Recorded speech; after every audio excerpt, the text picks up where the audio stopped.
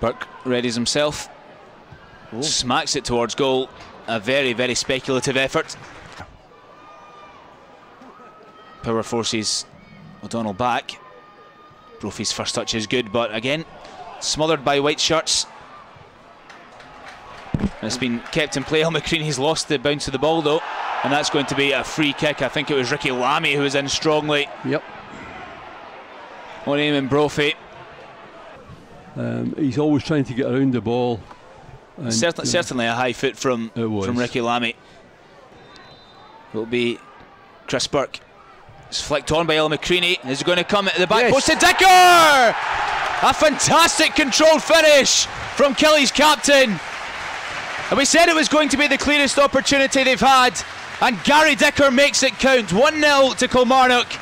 39 minutes played. Andy? Not often you see Gary Dicker on this score sheet, but the ball breaks to him and he lashes it home past the goalkeeper, and Kilmarnock hit the front. And you know, it's brilliant, but it's been against the run of play at times. It has to be said, Livingston just a moment ago, as you said, had a big opportunity, but Kilmarnock come up the other end with the ball into the box, and it comes all the way through, and Dicker blasts it home, and Kilmarnock have the lead, Alan. But it was absolutely the right thing to do, the right kind of free kick, because we saw that line of 7 or 8 white shirts right across the box.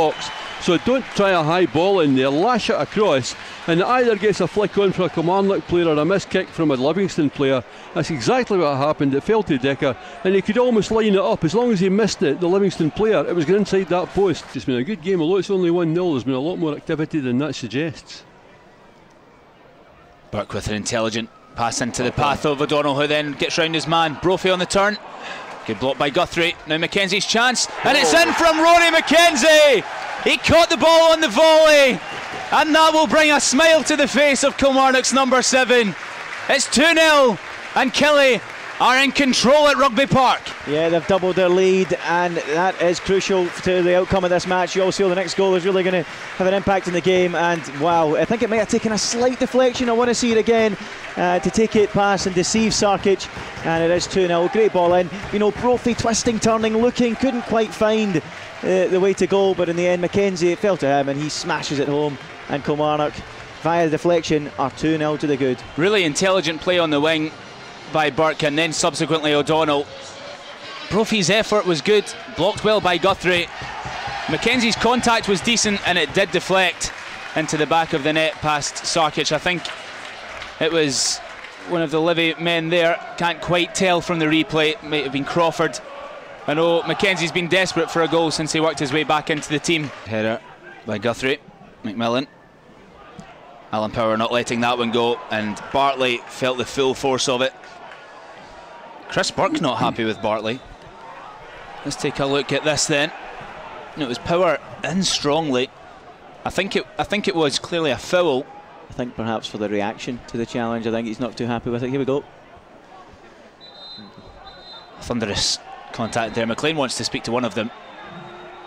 Bartley and Alan Power are not finished here, and out comes the yellow card for Alan Power. What about that first touch though, into the path?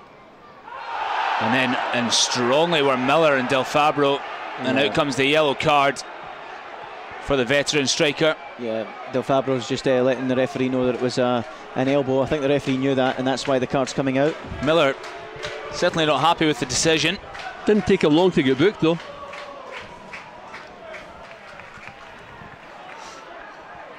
Burke battling with Bartley, and it's Chris Burke who's gone down holding his face. Barkley flicked out an arm. I'd like to see. I'm not sure how much intent was there. There certainly looked like there was contact. Burke doesn't seem like there's too much pain on his face. It's just a yellow for Marvin Bartley.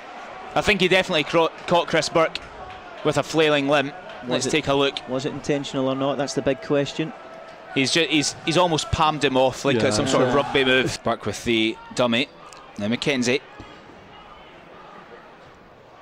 Low ball in, and it's going to come to Del Fabro. A real chance for the centre half, just didn't quite connect well enough with it. Livingston defence have done too much wrong today, to be honest.